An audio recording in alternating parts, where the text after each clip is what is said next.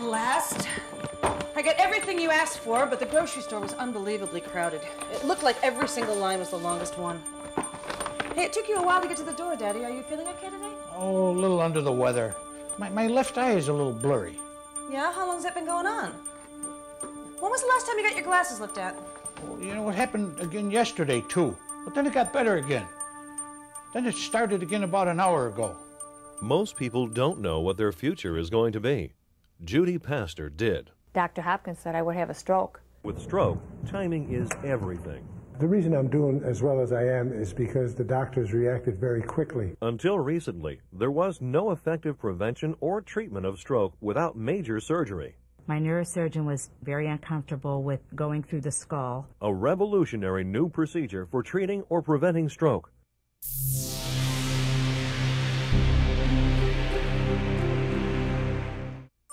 I'll finish straightening up out here, Daddy, and then I'll make us some lunch. You know, I think maybe your eye doctor should get a look at you. Did you hear me? My hand is numb. I'm sorry, Daddy. Did you say something? My hand is numb. It's tingly. My hand and arm is tingled. It's numb. Oh, wait a minute. I can see fine again. Oh, Dan, I spilled the coffee. Never mind that. Now, wait, you said this happened to you before. Your eye and your arm? Yeah, but don't worry. Look, it's all better again, see? Recent surveys show that Americans fear stroke more than heart disease, yet the public remains dangerously unaware of how stroke is caused, treated, and prevented. Stroke is a form of cardiovascular and neurological disease. Most people already know the signs of a heart attack. Few people, however, know the signs of a stroke.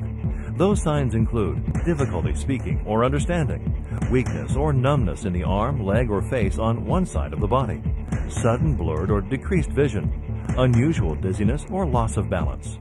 Well, call me crazy, but I think you should see a doctor just the same. You know, just to be on the safe side. Did you want more milk too, Daddy? Daddy? Daddy, what is it? Strokes rob thousands of Americans of the retirement they've dreamed of. 4 million Americans are living with the effects of stroke. But strokes can occur at any age. Even a baby can suffer a stroke.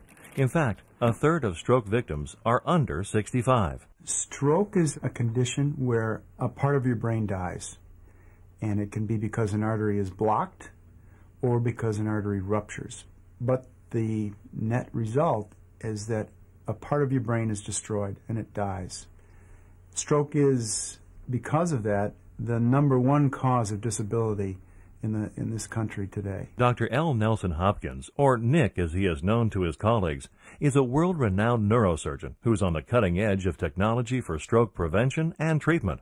He is also the director of the Stroke Prevention and Research Foundation and chairman of the Department of Neurosurgery for the State University of New York at Buffalo. If somebody develops a sudden stroke, then the brain is very, very, very sensitive to loss of oxygen and loss of nutrients that keep it going.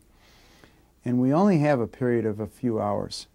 Our window of opportunity to reopen a plugged blood vessel is somewhere in the neighborhood of 6 hours. There are 2 types of stroke, ischemic stroke and hemorrhagic stroke. Ischemic stroke is more common and occurs when blood flow to the brain is blocked. Hemorrhagic stroke is less common but more deadly and occurs when there is bleeding into or around the brain itself. Let us pray with confidence to the Father in the words our Savior gave us. Father Eugene Zimfer is one of Dr. Hopkins' patients who had an ischemic stroke. Father Zimfer is currently an administrator at Canisius High School in Buffalo, New York, the same high school from which he graduated 50 years ago.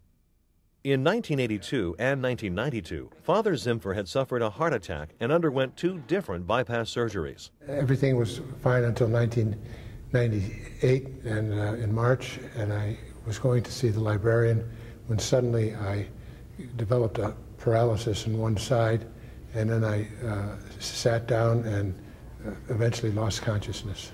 I was in my office and one of the students came down from the library and said, "You have to come up to the library, Father Zimfer's having a fit or something." And Gene's a very energetic, hardworking guy, and he has a bit of a temper. So I thought he was yelling at someone, so I didn't rush up there. But when I got up there, I could tell he was having a stroke. With prompt reaction from a co-worker's call to 911, Father Zimpher was able to be rushed to a hospital in a timely manner. I rode over in the ambulance with him, and we spoke to several doctors, but within an hour a doctor approached us and said that he had a procedure he could do, and to be honest, it could kill him, but if he didn't do it, he would probably spend the rest of his life in a nursing home. So the superior and I looked at each other. We knew that Gene wouldn't want that, so we told him we thought Gene would want him to do the procedure, and so they did.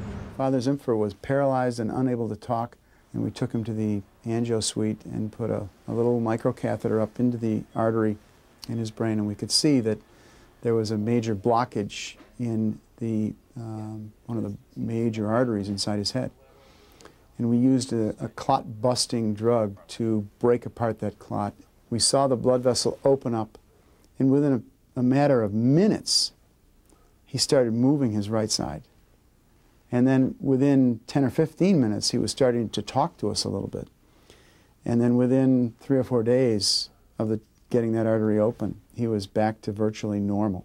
The reason I'm doing as well as I am is because the doctors reacted very quickly. As soon as I had the stroke, I was in the hospital, and the operation was within a half hour of my stroke, and I think that's why I ended up in such good shape. But it's important to point out that in the best of circumstances, we can probably only reverse somewhere in the neighborhood of about 1/3 of the major strokes that come into the emergency room. Therefore, the name of this game is trying to prevent strokes. The guidelines for helping to prevent stroke include checking your blood pressure regularly according to your doctor's instructions. Losing weight helps reduce blood pressure. If you are overweight, lose the extra pounds with exercise and dietary changes. Smoking can increase your risk of atherosclerosis and stroke. If you smoke, stop. Talk to your doctor if you need help quitting. To help prevent atherosclerosis, eat nutritious foods that are low in cholesterol and fats, especially saturated fat. Coming up, Dr. Hopkins' team is pioneering new minimally invasive technology for preventing and treating stroke from inside the tiny blood vessels in the brain. And later, I became dizzy and the room started spinning around.